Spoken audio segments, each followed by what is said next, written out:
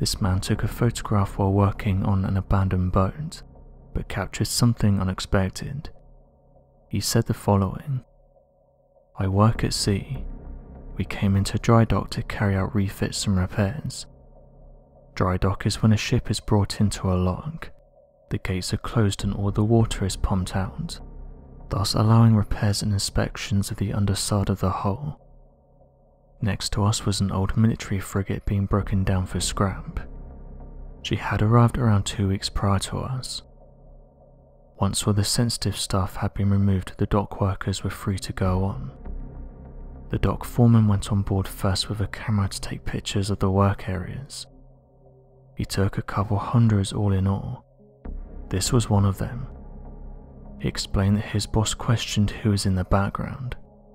Confused, the man replied that he never saw anyone while carrying out his work.